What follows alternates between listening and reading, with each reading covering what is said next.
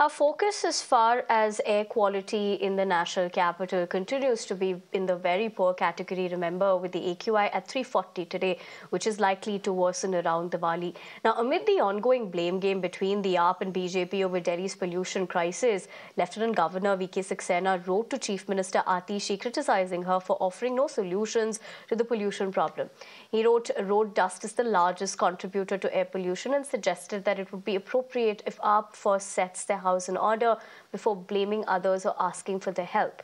He asserted that the current situation in Delhi is completely avoidable and the solutions lie in our own hands. He also mentioned having raised this issue with former CM Arvind Kejriwal several times, but hitting back at the Lieutenant Governor, the AAP said that Delhi is the only state where a summer and winter action plan and targeted efforts against pollution are implemented. The party claimed as a result pollution in Delhi has dropped by over 31%, and this year Delhi is breathing the cleanest air in the last decade. On the other hand, my colleague Sneha Koshi spoke with Medanta's Dr. Naresh Taran on peaking pollution and its scathing impact. Let's listen in. 33,000 deaths due to pollution, of which at least 12,000 are in Delhi alone, Dr. Naresh Taran. What do you make out of this?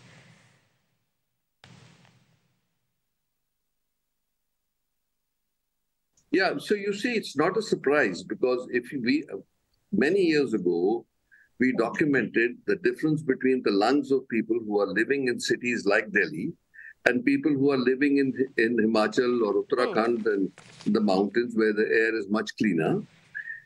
I see them every day in the operating room.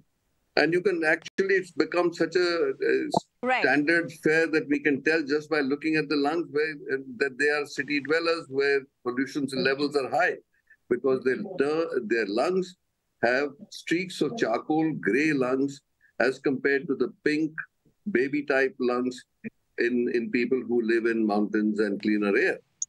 So we are actually, it's not a theoretical thing. It's a practical problem that we are actually seeing the damage being done on a daily basis.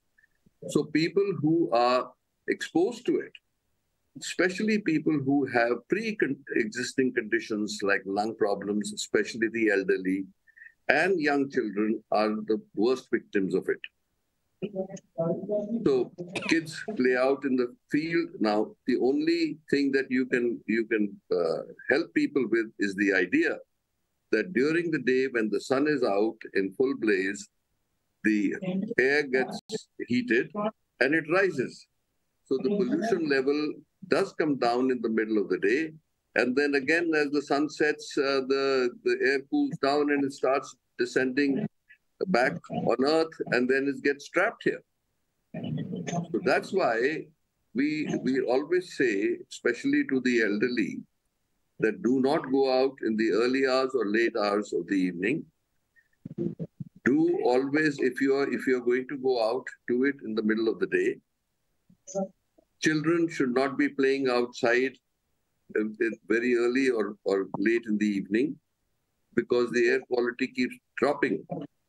So that's why I think it's important for people to be aware of the fact that children who are already suffering from any respiratory disease like asthma and all should wear masks during this period if they are going to be exposed outside. People who can get access In fact, Dr. Naresh, air purifiers, of course, helps. What must one do now that the pollution is only going to peak? It's already crossed 400 AQI in some places. What must one do in this festive season? That is, you're left to protecting yourself and your children and your family. So one, stay indoors after dark.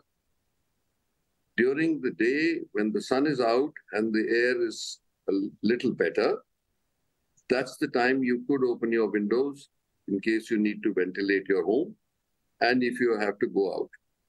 People who have already pre-existing conditions like asthma, chronic lung disease, which we call ILD, they should wear a mask and protect themselves because during COVID, we all masked and we got used to it. And I think those people and young children, if they are going to be playing outside when the air quality is poor, they should also wear masks because it's, the ones, especially the ones who already have irritable lungs.